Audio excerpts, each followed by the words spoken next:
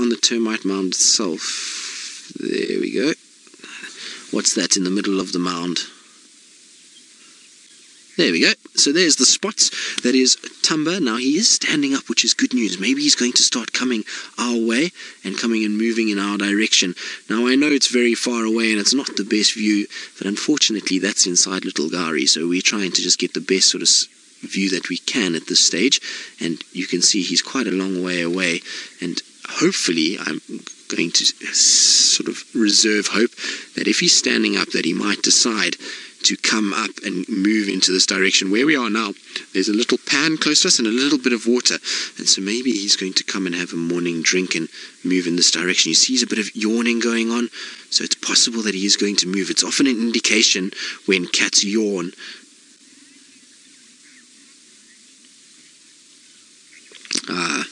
James, well, Thamba and Shongile spending time together is an interesting one. I'm not 100% sure why, and it's one of those things in the bush that sometimes we're just not going to have a clear sort of indication as to why it's happening. But I would imagine that being both young leopards, they still crave that sort of companionship, and when Thamba is on his own and Mom is off hunting, and now obviously we know Shongile spends most of her time on her own and away from her sana, it means that maybe she just craves a bit of companionship, and being another young leopard, they are very tolerant of one another and there's no aggression shown, and that's why they keep hanging around together. I think if it was a situation where you found a very small cub, then there would be a very different response from the mother. So from Thandi, she wouldn't allow that young leopard to be so close if it was a tiny young male cub, but given that he's quite big now and he kind of can fend for himself, I would imagine that's why they don't worry too much and don't have too much stress. Now he is coming down the mound by the looks of it. Oh, don't go that way, come this way, come on. Yes, there we go, good boy. Look at him, isn't he just the most beautiful leopard? Now what have you spotted? It seems like he's spotted something. Look, you see he's going stalking now? Now that is typical of a young individual. Stalk mode. I wonder if he's not spotted something like a squirrel, because I don't see anything between us and him, and he's looking kind of into the grass, or into the tree almost. So I wonder if there's not a little squirrel or a mongoose or something that's moving around in this area that he's busy trying to watch. What have you seen, young man? But he's in definite stalk mode now. He's gotten to a point where he's kind of, look, there he goes, there he goes. What are you chasing? Oh, birds. He was chasing Franklin's. You silly boy, you were too slow with that. But that is the youthful side of it. So getting back to sort of Shongile and Thamba, I would imagine that it's more just a companion thing. So as soon as Thandi leaves, he kind of craves that companion, and given that she's another little female, he knows that he's bigger than her, and so he's not going to be nervous of her. And in the same right, she's had this bigger brother all her life, and so she's really not too worried about him, and because there's no aggression between the two of them, that's why they obviously sort of hang around together. It would also be from probably a food point of view. You're finding a situation where both of them are coming across food, and maybe one is trying to sort of steal from the other or feed off the other, as that's what they've done all their lives as young individuals. They've shared with either their mom or their sibling, and so it makes it a lot sort of easier. Now he's moving slowly towards us. Come on, Thamba, keep coming this way, because you're coming the right way now. But isn't he beautiful? He's really, really one of the most striking looking leopards that I've seen. He's not massive in terms of size. He's got big ears and big paws, but he's not massive.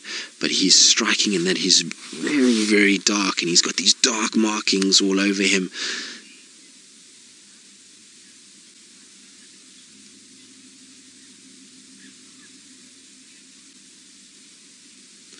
So, Tiki Best, you're wondering if the cats would change their normal route because of the vehicles or behavior? Well, no, because if they have, then us as guides have failed, because it means we've cut off that individual, or we've chased that animal away from the path that it was walking on. Most of these cats that you see here are very habituated to our presence, so they're very used to us being here, and they know that the vehicles are not a huge threat to them, and so that's why they kind of move around. The only way that you would make them change direction is if you actually sort of drove towards them in some way. Now it looks like he's going back up onto his mound, but look how beautiful he is in the sun. Now the difference is when we see individuals that come from the Kruger area, let's say, that are not followed off road, they would definitely change their direction because of a vehicle. They're not used to this big hunking great piece of metal that follows them off road, and you'll find then that they get a little bit kind of nervous of it and will try and run into a thicket to go and hide. But in this area, no, the leopards here will generally not move around and not really worry about us too much. They continue on their path even if a vehicle is very close by, and that's why we'll sometimes see them kind of doing these walk-bys and moving right past us as they go. Thamba, come back this side. Seems like he's going to go back to his mound, where he's going to probably reposition himself and decide that's where he wants to be for the morning. Let me maybe go a little bit forward for you, Craig, because there's a slight better gap where I am. It was nice of him at least to come out a little bit so that we could see him, so that should be a bit better, Craig. At least we'll be able to get a clearer view between those trees, I think. Let's see, I might be wrong, but it looks like it's a little bit better. But you can see he really is quite far away. What are you watching? Now this is typical behavior of a young boy. When they are, or young cub should we say, when their mom is not away, at this age they're starting to develop these hunting instincts and hunting skills, and they spot things that move around them, and sheer boredom basically comes into play. So after spending, who knows, maybe 3-4 hours like this, and mom still hasn't come back, now something moves and rustles in the grass near them, and he knows that he can't go too far, but still he wants to try and sort of hunt and try and see what's going on, and that's why he's trying to chase these things. And then you see once he's done, back to his mound where he can watch and see what's going on. Now, as a young leopard, it's very common to find them in higher areas. So you'll find them in trees or termite mounds when their mom is not away, because it's a great place for them to be able to watch around and see if there is any potential threat coming. So anything like a hyena or maybe another leopard that could potentially come. We know that Tingana wasn't too far away and was moving in this area. So from that elevated position, he would be able to spot what's going on and then be able to come down and move away should that be the case. So it's a very clever position for a young leopard to be in, and a very good instinct that he has. But look at how he blends in. Isn't that amazing? Now, if you came driving past here, imagine trying to spot that. It is almost impossible. There is this sort of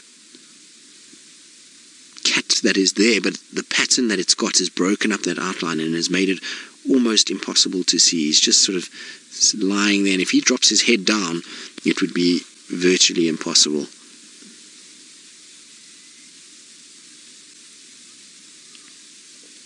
Now I can hear some elephants also behind me.